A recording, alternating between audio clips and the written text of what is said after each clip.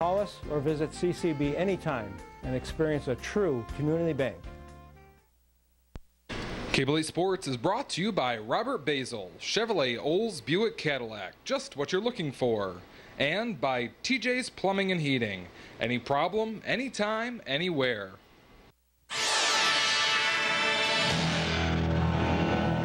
Memories are made on the road. The Jamestown Jets made plenty of those on their trip to Philadelphia in a weekend that was eventful, to say the least. While junior hockey players swear by their love of the game's lifestyle, the realities provide a decent amount of inconvenient circumstances. After a full week of school and daily practices, I rode along on the Jamestown Jets' weekend road trip to Philadelphia for a two-game swing with the Philadelphia Thunder. After unscheduled internal meetings, the club's departure was delayed until 1:30 in the morning, when the all-night ride finally departed.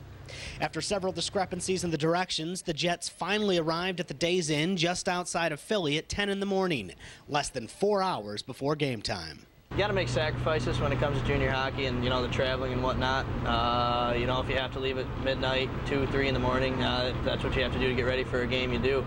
What they had to do Saturday morning was check in, cram a power nap and a hot shower into about an hour in hotel rooms shared by 4 and 5 players. Then the Jets were back on the bus for the 20-minute trip to the venue nicknamed the Thunderdome.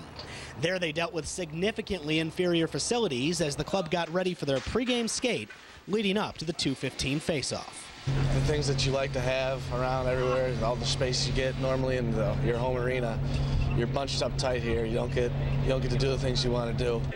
Saturday afternoon, the Jets adjusted well and outclassed the Thunder in every aspect of the game, even killing off 12 penalties, ultimately getting 39 saves from goaltender Lauren Shotwell, leading to a 4-0 Jamestown shutout, the perfect way to start the series. It just shows, how much of a family we are, because we all come together, we all got to work together away from our homes and just get the job done. You always want to get the first win. It really kind of sets the tone for the weekend and helps you as you move into the second game, because you're coming off we could come out here and beat this hockey club from the night before. But fatigue becomes the main factor. The Jets were back at the Thunderdome at 8 o'clock Sunday morning as they began preparations all over again for their 9:40 eye-opener with the Thunder. To loosen up his tired and short-handed squad, head coach Dennis Canfield pranked the team by calling in sick and appointing a certain local sportscaster to fill in as head coach. We're going to be sticking with our 2-1-2, all right? First man on the body, second guy in the puck. You guys know that. You executed it perfectly yesterday. But the joke ended, and Canfield returned to the spirited club slightly before face-off to take his usual spot behind the bench.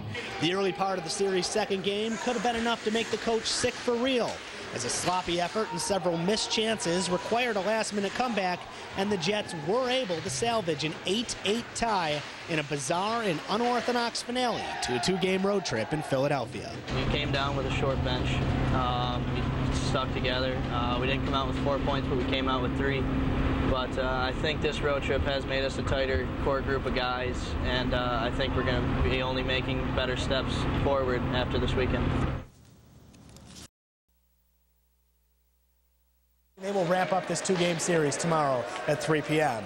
Well, it's All-Star Weekend for the UJHL. The Jamestown Jets taking on St. Lawrence in their second game of the day. They beat Findlay earlier. First period, Jets are down 2. Tyler Underhill to Justin Banasak, though, and the Jets are back on the board. St. Lawrence's Haikila High kills it. Look at that shot going top shelf to regain the 2-goal lead and make it a 3-1 hockey game. Jets needed solid goaltending in this one, and they got it from Lauren Shotwell. Glove save there.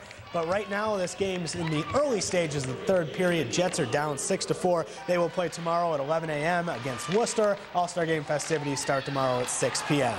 Let's do boys high school hoops. Maple Grove unbeaten in league play.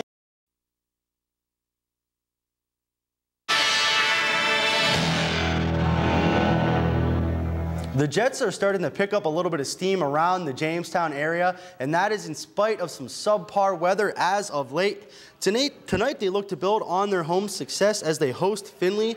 According to head coach Dennis Canfield, the team is averaging around 500 fans per game, and the team has treated them to a tune of 21-8-3 record, which currently leads the UJHL. Well, I'll tell you what, it's a good testament to the community. I mean, it's exciting. We had about 450 fans here last week, and crowds are continuing to get better, and shows that people are really looking for something to do this time of winter, and good team to come out and see. We're playing a team tonight from Findlay we haven't seen since October, so that's easy to get up for that. And, you know, the guys just want to be the best. The team's success hasn't gone without praise as 8 members of the Jets squad were named to the UJHL All-Star team. And to the NHL, the Buffalo Sabres won 52-47. To the Frozen Pond, the Jets are the hottest team in the UJHL, compiling a 21-8-3 record heading in tonight's game with Findlay, not to mention the fact that they lead the league in All-Stars with 8. We head over to the Jamestown Ice Arena. Good crowd on hand, about 500 people. They're playing the Growl. First period, 1-0 Growl when Jets Justin Banaszak's going to light the lamp. He's from Lancaster, New York. That makes it a 1-1 tie early in this one. We go to a little bit later in the action. The same kid from about the same spot. Nice assist by Tyler Underhill. He's out of Buffalo. It's an all-New York connection. Banaszak with his second on the night. Makes it 2-1 Jets there. Second period, Kevin Quinn gets jacked up by Tyler Underhill. Causes a little scrum. You don't mess with a man with a haircut like that one. I'll tell you what, the fans were excited about it. The kids were excited. And as we went on in this game, we are actually still going on in this game with the Jets currently leading 6-5 late in the third. We head over to the NHL with a little bit of a grudge match.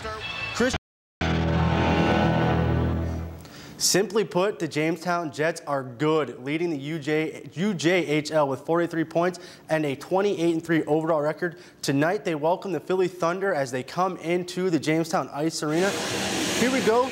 Little guy right there, you know, guess 6.1 goals a game isn't enough for that guy to keep him awake. 1-0 Jets early. Pat Maloney to Justin Banaszak, snipes it from the blue line, makes it 2-0 Jets early in this one. Mom, wake him up. Anything from the guy?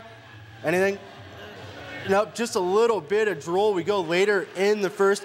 Jets netminder Ryan Clark keeping the shutout, preserving the 0 points on the board. Nice save. Later, first Thunder turn it over in the Jets zone. Tyler Underhill puts it on net. Sean Siebers with the beautiful rebound. Gorgeous goal, makes it 3-0. And go back to the little man in the crowd. Anything? Horns are going off. You hear it in the background. We still get nothing from the little guy. It's 3-0 there. They go on to win this one easily, 6-0. And to college basketball, the 11th ranked Syracuse dropping out of playoff position. The Jamestown Jets, first place team in the UJHL Southern Division, taking on the Penn Enforcers. Jets on the power play, Dean Wolf to Maple Grove's Sean Service, a wide open net, and he'll score the power play goal. Jets win. The Jets and Enforcers will wrap up the series at a 7:30 face-off on New Year's Eve, which is tomorrow. Well, it's the last chance for some of the area's high school basketball teams to pick up some hardware before heading into the new year.